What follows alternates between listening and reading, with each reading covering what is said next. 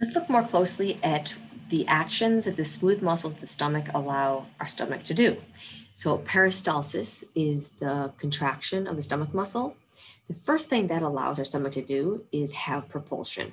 We're going to go from the esophagus and move down closer to the pylorus.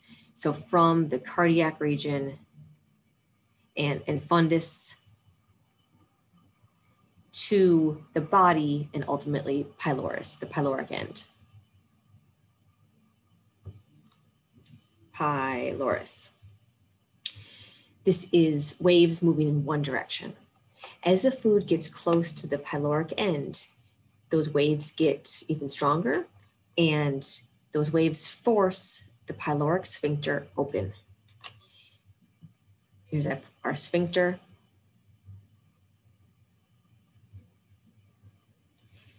When it is forced open, food, which is now called chyme, enters it. Chyme is a very acidic fluid that passes from the stomach to the small intestine. Ideally, you don't want that coming back up the other way. It's acidic, you know that, right? It contains gastric juices and partially digested food. So that happens, that's grinding, some is forced out, the rest kind of gets pushed back. And that's the last piece here is retropulsion.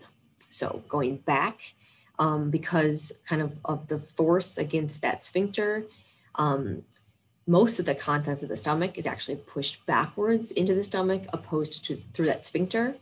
This is going to allow it to mix, right? This is going to happen over and over again. We're going to have further propulsion and retropulsion that is the over and over mixing and grinding of food.